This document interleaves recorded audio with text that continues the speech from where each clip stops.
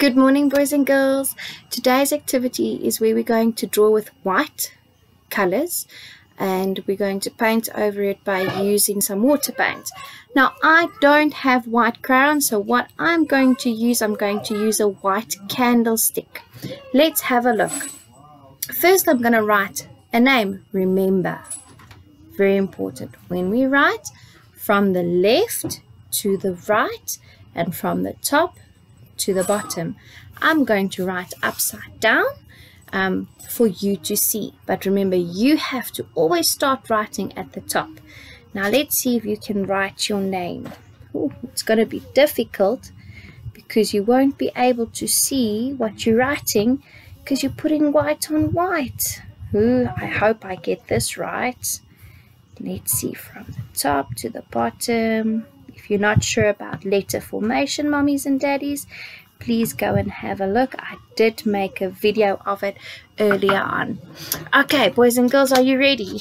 Let's see if you can figure out what I have written. Remember, when we use water paint, you need a cup of water and the painting palette. I'm going to start with some purple. And you can make this like awesome rainbow writing. Let's see if this paintbrush is going to work. Oh, there we go. Oh, look how cool that is. Can you guys see?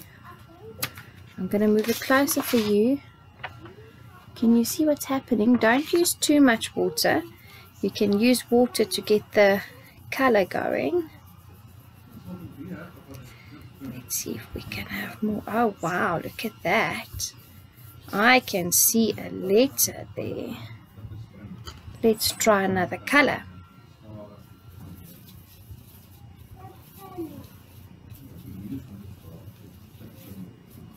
Remember to clean your paintbrush before you use the next color. There we go. Can you see what's happening? I hope you can. Ooh.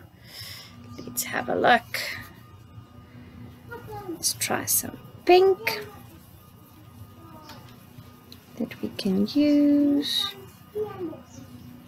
Hope you guys are practicing how to write your name, because I think it's one of the first things your grade 1 teacher will be asking you.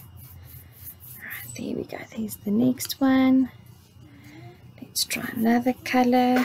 Look how beautiful this is. Can you guys see the colors? Alright, let's see. It's very, very light.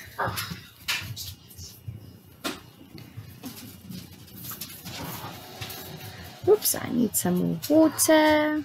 You drip it off nicely. And let's do the next one. There we go. And there is the word teacher. It looks upside down to you because I could not turn my camera around.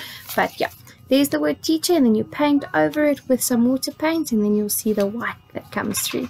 Hope you guys enjoy the activity. Bye.